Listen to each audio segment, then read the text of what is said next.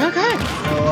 Into this loser semi-set now between Ma and Poundcake. Wow, early job, Ma. Unfortunately, no follow-up right there. I do know that Chris does have difficulties landing that currently in his practice, but he is constantly working on that. It's just landing that upper hitbox of Wario. Like, that's the killer for it, right? He always tries to connect with that. Does not succeed. Right, that was the match otherwise. Yeah, down smash, why not? Catch the landing, dash attack. If he jumped, he probably could have died from that, honestly. I think it would have sent him at the same angle with no jump. Very good spacing on the up tilt. That almost killed Reap. Good trap. My goodness, some good edge play from Chris right here. And he fights the song off of it with the trade with the downer. Beautiful play. Alright. He could have landed that too. He went above the ledge. Oh my goodness, what a game so far. Jacob does find the stock off.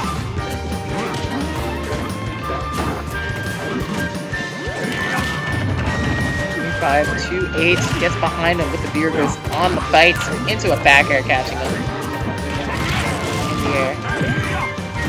Just trying to wait it out a little bit. Charging with bike. That's that. Baits him out with the forward air and fading away from the focus. He's not going to get caught by anything there.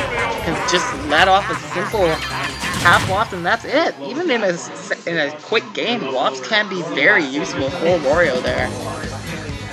And he takes that game like that. Just like that, yeah. Now, like, one thing I was, like, going to touch on was, like, Wario's bike usage, like, Chris's usage of bike in particular. I believe what he uses it for is either as a first option, or as an option that forces you to either respect it, or you have to, like, to challenge it, you either have to trade it or just be really spot on with reacting and dodging it. Because it comes out decently fast. Wario's, the description for Wario's bike, I think it says, like, it's a big number that that bike can go in terms of speed, and you definitely see it the most with Wario Man's bike. Do not attempt. Very dangerous stunt. Anyway, we see Jacob taking us to Battlefield. I can imagine the platforms aiding Ryu's combo game, and especially that top platform giving him a very good opportunity to kill with. So far, it just looks like Wario has a hard time getting through these platforms without taking damage from it. Okay, very good bike right there. Into the downer, gets some good damage there. And I'm liking Chris's composure right there and reacting to the focus. He knows that he has an option that just beats it out with the command grab bite. And now on the chase now, but a little too greedy on the chase down of that as Jacob recognizing his aggressiveness. Simple thrown out short, you can take the stock. And I see another reason that he's using bike before. It's not just to power through, but also to set up into some of his options. Almost finding a kill off of that conversion off the bike.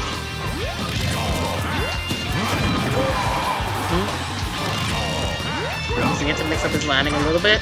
Switch himself a little bit. Forward throw. Get some stage control off of that. Bike setup, he will find it. We're going just above the ledge there. Gonna offer Chris an opportunity for a forward throw. Yeah, why not wait? You know your character so well, you understand that bike will extend a hurt box, so just chilling on the ledge, very wise thing to do. We see Wario with the waft, fully charged now. It's gonna put a lot of pressure on Poundcake, I can imagine. Because if Chris lands one confirming to that, he's got it. And now with the stage control, might help him out. Very good that Poundcake got back in there really quickly to put some pressure on before Chris could start setting up for that. Okay. He uses the shuriken, he spends the waft, sending Ryu way out there, tries to get a gimp, but the quarter does not find it. Wheelie hitbox sets up really high. Focus, yes. And Ma understands that too. Oh no. I think forward smash was shield right there. That's game 2, 1-1. What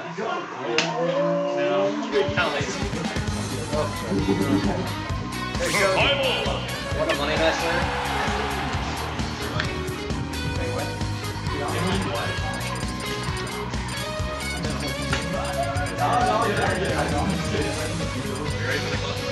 Okay, well, so I think we started on Smash Bros. And then we went to Battlefield. We're gonna go back to Smash Bros. Okay. Poundcake sees no reason to cut this off at all. But let's think about it. Since Wario won here, what advantages in stage would he get here specifically? Honestly, not sure here. It's like I'm trying to think of it here. This is a smaller stage, so Bike doesn't have to travel as much distance to chase after someone, so I can see that being a good attribute for him there. And I can see this platform coming into play for Wario specifically. Plus, that platform isn't as much of a distraction as the platforms on Battlefield and Dreamland would be, even Lilac. This platform sometimes spends its time away from above the stage, as it goes drifting far out on the left and the right. Good catch on the high recovery again! Chris has been able to cover that twice now. Rip. Oh. Misinput on the recovery, that's quick death. Now I wonder if Poundcake's gonna want to play this carefully, or just get in there. If he can take Wario off the stop off quick enough, he can get him before Waff comes out fully. At the same time, it could give him Rage. You don't want to give Wario Rage and then not finish it off, finish the job, right?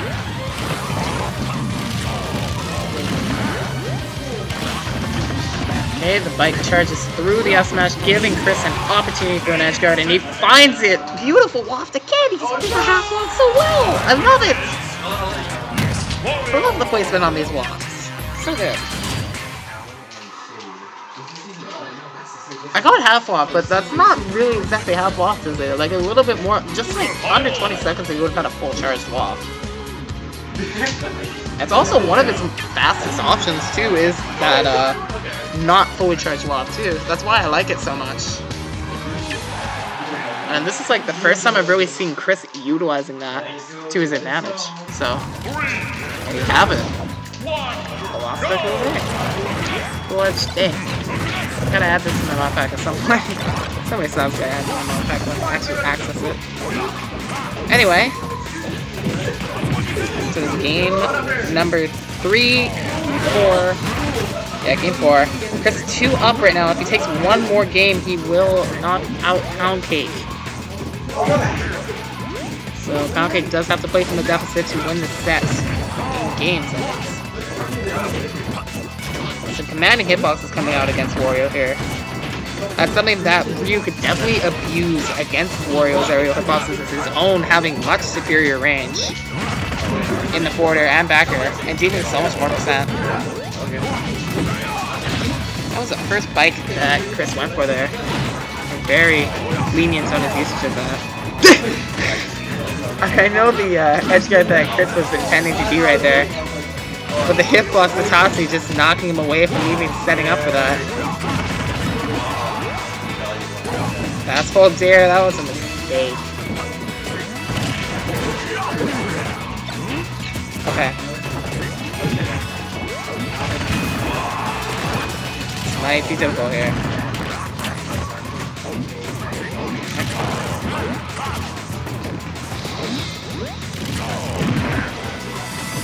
Bike trades with the hitbox right there. And in an advantageous spot, a trade wouldn't be too bad for Ryu there. However, he's not going to be able to trade with a big wheelie hitbox. Again, that power coming out.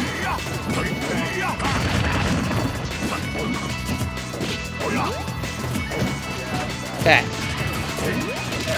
Here.